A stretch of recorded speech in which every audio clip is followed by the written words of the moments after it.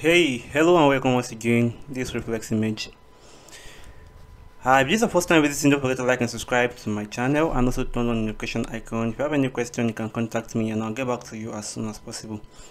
If you're interested in getting all the practice material I do drop for pictures like this, my raw files, my raw picture and some other files, my PNG files, the one I do give out for free, if you're interested in getting them, you can actually click on the link below to join my Telegram group there. So I'll be dropping more files, more practice files and some other stuff for you guys to work on. So that being said, in this particular video I'll be showing you how to color grade pictures like this, like color grade this I'm going to be color grading this three picture, but I'll only be doing the settings on this particular picture. This picture was taken with Canon 60D, a light setup AD200 Pro with a 90 by 90 centimeter beauty dish. So this picture was taken around 4:30 in the afternoon. ISO at 100, my aperture at 2.2, my shutter speed at 400. So that's how I came about this picture, and I'll be showing you how to color grade it. As you can see, there are three pictures with the same exposure rates, as you can see. So for what I want to do to work, you have to make sure that the three pictures or any amount of picture you're trying to edit are having the same exposure, the same light setup for you to get the actual result. So I'll be showing you how I'm going to be doing the color grading on just this first one, and I'll show you how to apply the setting on the remaining two to make them look perfectly all together. As you can see, my picture is a little bit overexposed right now. So firstly, I would like to bring down the highlights. Also, I'm going to increase the shadow also. So for me to do that, I'll be messing with this area first, this treatment area. Then I just have to scroll down. I'll bring down the highlights. I'll bring the highlight down, as you can see. Then under my white also, I'm also going to bring the white down, as you can see right now, which is kind of cool. My contrast, I'll increase the contrast a little bit. So let me just say I'm done with this area right now. So let us see the before and after of just this picture we just did now. This is the before, this is the after. With just like 3 single clicks, we will actually get a nice picture before and after, before and after. And we're even here to start with our color grading. This is just the highlighted and the shadow and the white. These are just the 3 things we did right now. So let's still increase it again. Let's decrease the highlight again. Let's bring it down. Let's bring it down, as you can see right now. So same thing for the shadow. Let's bring the shadow down a little bit. Let's darken the picture a little bit. Okay, this is okay now. So that being said, now let's check out before and after again. This is the before and here is the after. So the next thing, I will go to my HSL adjustments. Your panel might not be arranged like this, depends on the version of Photoshop you are using, but the labeling will also have to be the same. The HSL adjustment will still be there, the basic will still be there, and the settings, the preset also will also be there. So now we're done with the basic. Now let's go to our HSL adjustments. Once you click here, it's going to load it up for us. Here is the major part when it comes to color grading outdoor picture. Not even outdoor alone, color grading any picture using Photoshop, because people tend to use Lightroom to color grade outdoor, but I find Photoshop more effective for me. And some people also tried using Capture One also, and I'll also be trying to make use of Capture One very soon also. I'll be doing more videos on Capture One very soon. So I'm going to be working around with this HSL adjustment. I'm going to be showing you guys how to also do that. You don't have to buy presets to color grade your picture. Now you can actually color grade your picture using your camera roll, and you get a nice result at the same time. So now let's start with that. Firstly, I will work under my saturation. We have the saturation, we have the hue, and we have the luminance. So what saturation stands for, it has the color. So now this is our skin color, which is the orange here. If I'm to increase it, as you can see, it only affects our skin and every color that looks like the skin. It's not even affecting the outfit she's wearing, which is similar to red, as you can see right now. This is just testing the color is a little bit too much, so I'll just bring it down. As you can see, I think it's cool. The color is okay around this side for me. So the next thing I'll be doing, I'll go to my blue. I'm going to increase my blue. I'll increase my blue. Then my cyan also, I'm going to increase it. I can start to reduce all the green I have in the picture, which is kind of cool, but no, I love the green. I love the way the green is right now. So I'm going to increase the green. I'll increase it, as you can see right now. So what the saturation does under HSL, it just harmonize the color, it brings out the color, it makes the color pop.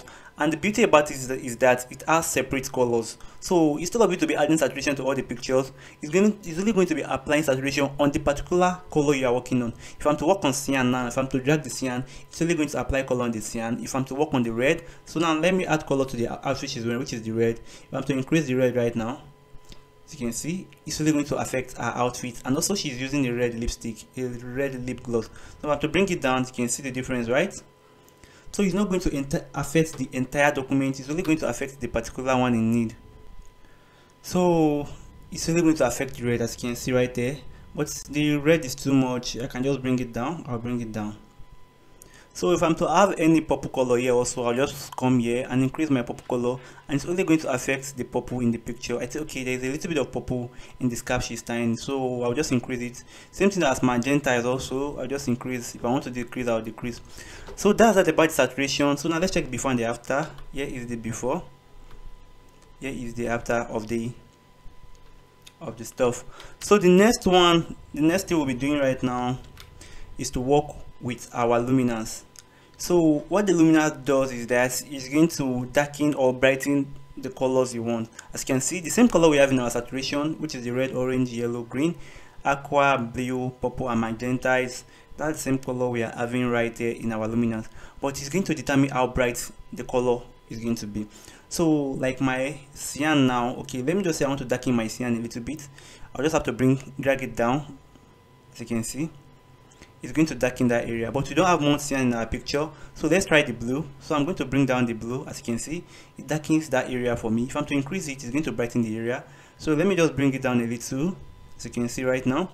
So the next thing I'll be doing right now is also to bring down the green. So now let's bring down the green and see. See, you can see the difference, right? If I'm to increase it, if I'm to decrease it, it's going to darken our picture for our green for us. So you can actually do that to the skin also. If the skin is a little bit too bright, you can just bring the color down, as you can see. Wow, this is kind of good if you are trying to create a melanin skin tone, but this is not what you want to achieve here. So let's return it back to its normal position. So you can actually just keep messing around with them until you get an actual color. So now let's check our before and our after. Here is the before, here is the after. So for you to check your before and after, you can just click on your P. Once you click on P, it's going to take it to the before for you, and once you click on it again, it's going to take it back to the after for you. So you can actually just see what you just did now with just few clicks. Instead of you using a lot of presets, look at how we just achieving nice results. So that being said, now the next thing we'll be doing right now is to be using our hue. We've talked about our luminance, our saturation. So the next thing we'll be doing right now is to talk about the hue. So now going under the hue right now. So once I click on my hue, so what the hue does is it changes the color. It gives you two sets of color for a particular color. Same color we have here, that's the same color we have here. But okay, if I want to change, maybe I want to change my green to yellow. Okay, maybe the leaf over here is a little bit too green now. I want to add a little bit of yellow to it. So I'll just come down under my green here. I'll just drag it down. As you can see, it's changing my green leaf to yellow for me. So okay, maybe if the yellow is too much, I can just drag it up and increase my green, but I think I'm going to be needing a little bit of yellow to it. So same goes to my yellow too, and you know we have some yellow here. Okay, if I want to increase the yellow, I'll just bring it down. But if I want the yellow in my picture to look green, as you can see, it's going to change the colors for me. But I think I will be going with a little bit of yellow right there.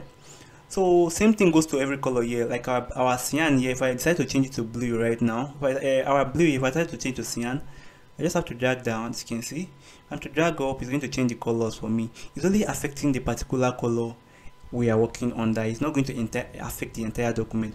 So you can just keep messing around with it until you get what you need.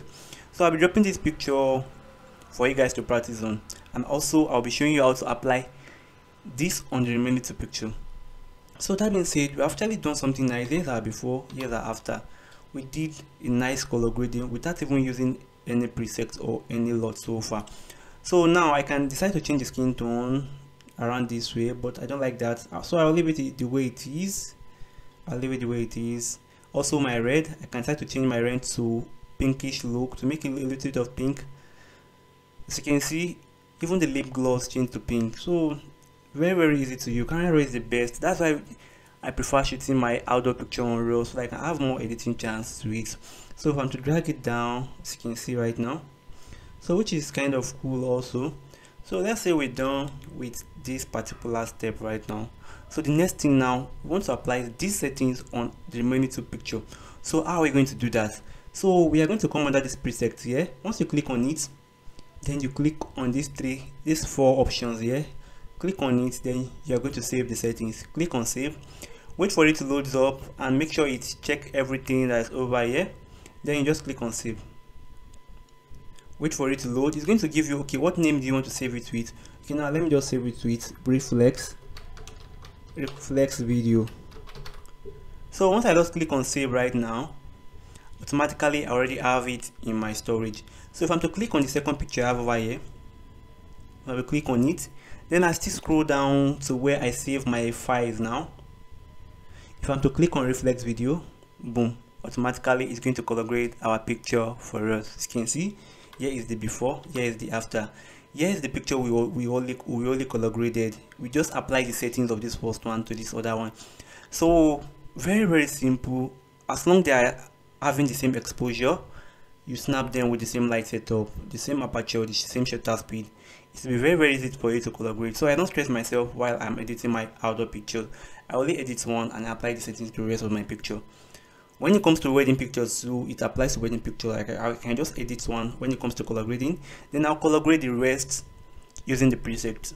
So you can actually just start saving your presets this way instead of you buying presets for later on. And sometimes you don't have to take a particular picture to use for color grade. You can just save every preset whenever you want to edit your picture. You just go to your camera raw, just doing trial and error for the presets you already have on ground, and some might work out.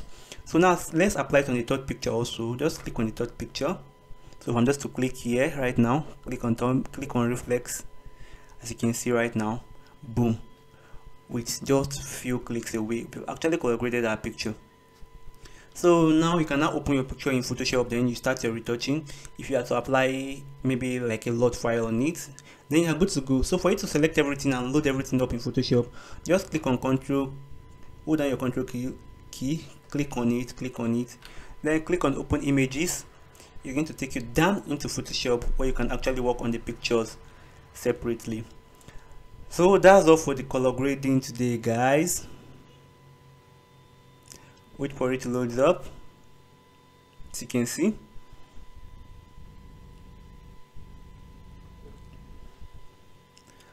So that's all for today. If you want to work on the picture, both the retouching and the color grading, the picture is down in the description below. I will give you guys to work on there, so like you'll be able to save a preset or two from it. So there are other pictures that I can give you guys to practice on via my Telegram handle. So I'll be dropping the link below. You can actually get them there, and if you're interested in getting my preset pack, they are also available for sale. So that's about today's tutorial, guys. Don't forget to like and subscribe to my YouTube channel, and also turn on the notification icon. If you have any question, you can contact me and I'll get back to you as soon as possible. See you guys on my next tutorial. One love. So in case you're interested in getting any of my picture editing file, from my overlays down to my color lookup, which is my LUT file, so you just have to scroll down to your video. So under the comment, this is my description. So it's not going to load the description for you. You just have to click on show more, click on it. So it's going to show all the options. Once it does that, just click on my store link. So here's my store link. Once you click on it, it's going to take you directly to my store. So you can actually select any file you want. From the color lookup, this is a light skin LUT. This is a feather which I use in my recent video. This is 100 premium baby overlays. This is my first video course. This video course entails on how to download all the files I want. The site I use in downloading all my files free of charge, including my Photoshop panels also. This includes my PNG files. This includes all my packs, all my picture editing files, my premium overlay, my PNG, my flying fabrics, my color lookup, my presets. So once you buy this, you've already bought everything apart from this one. So here is my flying fabrics. Here is my, in case you want to give me any project for me to work on. Here's my color lookup. Here is my background overlay, and here is my presets file. So in case you're interested in buying any one, you can actually go for them.